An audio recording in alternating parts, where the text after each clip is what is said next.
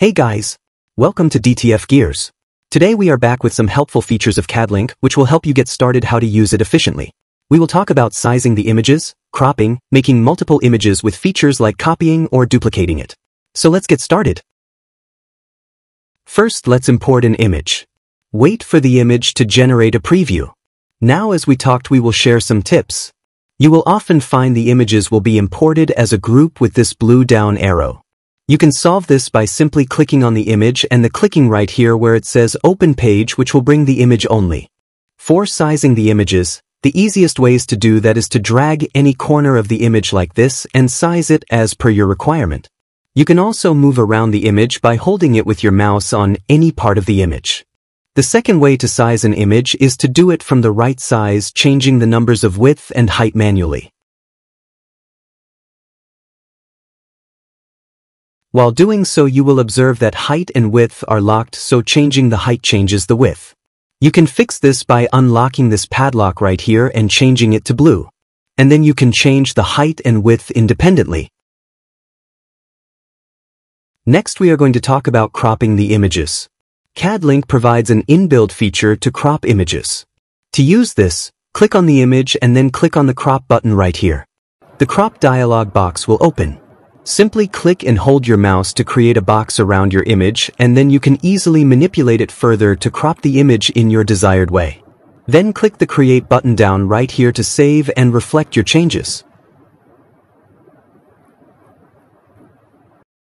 Next, we are going to talk about the features through which you can use most part of your DTF sheets or rolls to avoid wastages. Please watch and use any of these methods as they fit your work. First method is creating copies by clicking the image and clicking the Add Copies button right here. This will create just one more cloned copy of your image, which I will show you how can be further easily manipulated. Again, this might make a group of your images, which you can fix by clicking the Open Page button as shown in the first part of the video. Now, to manipulate your copies, you need simply click the copied group, scroll down here to the copy section where you can add or remove copies. You can add more rows or columns from these X and Y buttons as per your needs.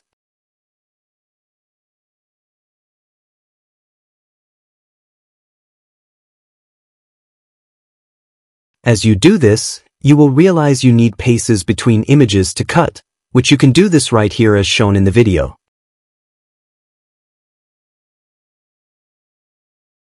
Next, we are going to talk about another feature which will help create templates is through duplicating images.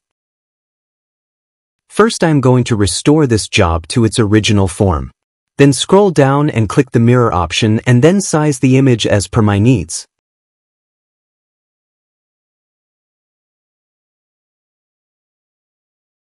Then I'm going to click the option of duplicate located in the same section as copies. As soon as you click duplicate, a dialog will open asking how many duplicates you need, and you need them either cloned or independent. What do they mean? Cloning will create a cloned image of your present image as it is with any cropping or sizing you have done so far. On the contrary, independent option will create an image just like the source image in its original form.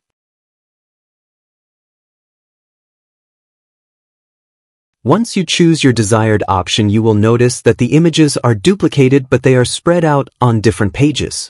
To roll them back to same page, click on the white part of the page and click on Nest All to bring them back together. I am going to repeat this action if you keep watching this video.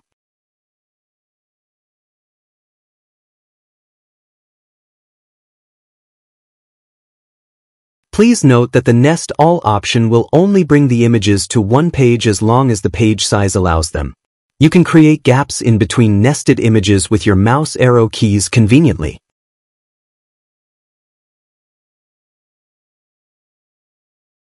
As we are on the end of this video, we DTF Gears thank you for watching.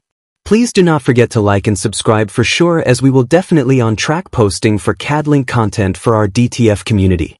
Again, thanks for watching. Enjoy!